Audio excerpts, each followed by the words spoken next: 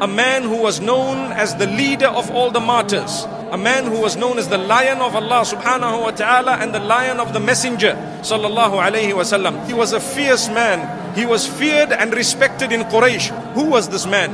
Hamza ibn Abdul Muttalib.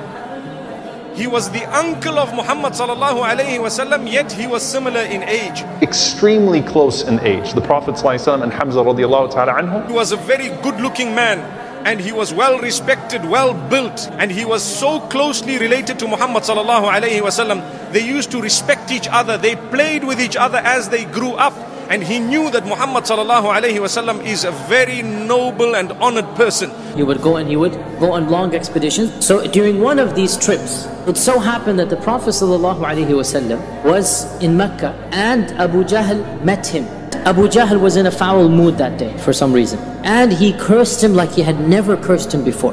Verbally, he didn't touch him, he just kept on cursing him and his ancestors. And the Prophet ﷺ remained silent, not saying one word back. So when Hamza returned, some of the women began to basically taunt him.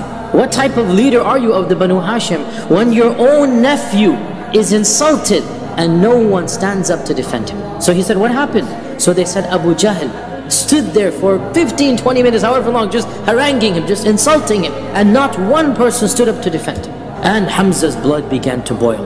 And so he basically lost it. And he marched to the Kaaba, still with his bows and arrows and hunting equipment. And he marched straight to Abu Jahl and took his bow and smacked him across the face with his bow.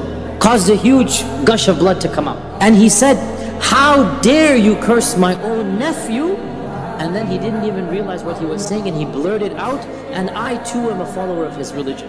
He didn't plan this. It was just anger. In Uhud, they massacred the dead. His uncle Hamza, they cut his nose off, they cut his ears off, they ripped his liver out. Hind took a bite from his liver and spat it on the floor. Sahaba said, when the Prophet of Allah seen Hamza, we never seen him cry like he cried when he seen his uncle Hamza. Of course, this is a difficult thing for the Prophet ﷺ, as it is. To lose someone like Hamza is not easy.